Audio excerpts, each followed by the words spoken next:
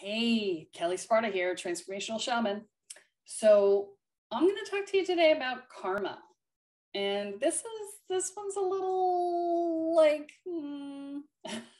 because karma is a concept that comes out of Hindu culture and out of the Hindu religion, I should say. And it is the idea that what goes around comes around is basically the concept, right? We either pay for our sins, although they don't really call them sins, or we get benefit from our good deeds, right? And the concept is that karma follows you from one lifetime to the next, because in Hindu belief structure, we do reincarnate. And so that's a basic concept of karma. I don't think that's going to be news to anybody, because, you know, in the US, we really have a concept of karma, and that's not a big deal. But,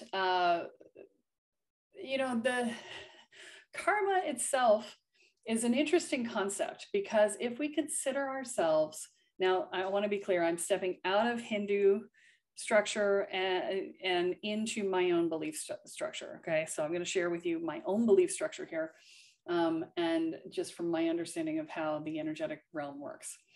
So keep in mind that any belief we buy into creates our reality. And so if we assume that we are ultimately creative beings and we are holding the world in we are creating our reality, then if we buy into karma, then karma is going to be part of our experience. If we don't, then from my perspective, we won't. Okay. So it's a kind of weird thing, right?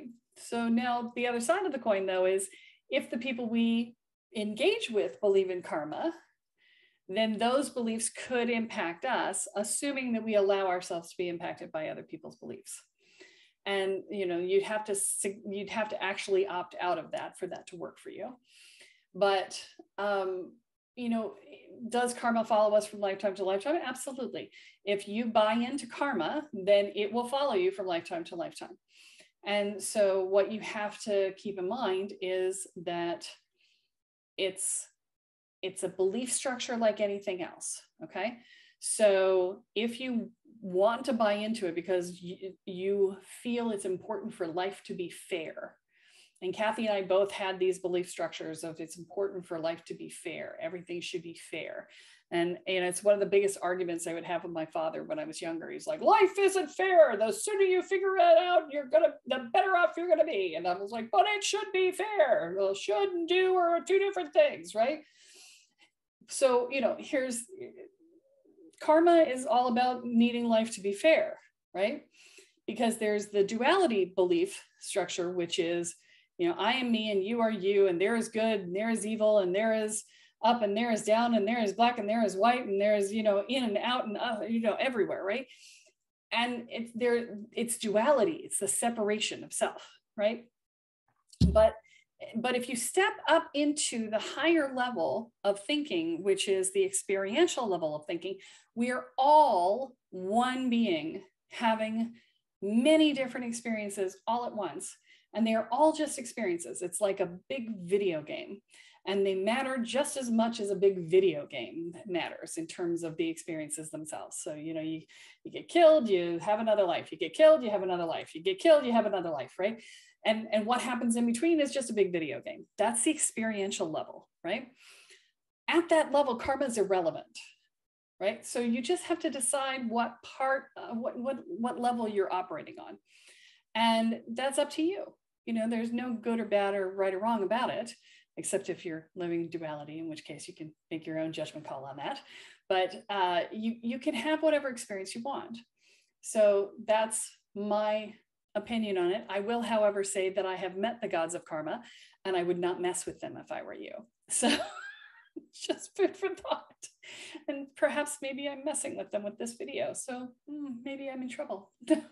I disbelieve. I choose to believe I'm okay. So I'll be fine. So but you know, this is the sort of thing that you want to pay attention to as you're thinking about karma and whether or not you want to engage with it. It can be sometimes satisfying to go, well, you know, these people are doing horrible things, so karma is going to come and get them. And if that makes you feel happy and you want to buy into it for that reason, great, knock yourself out. But you don't have to. It's not required. Okay.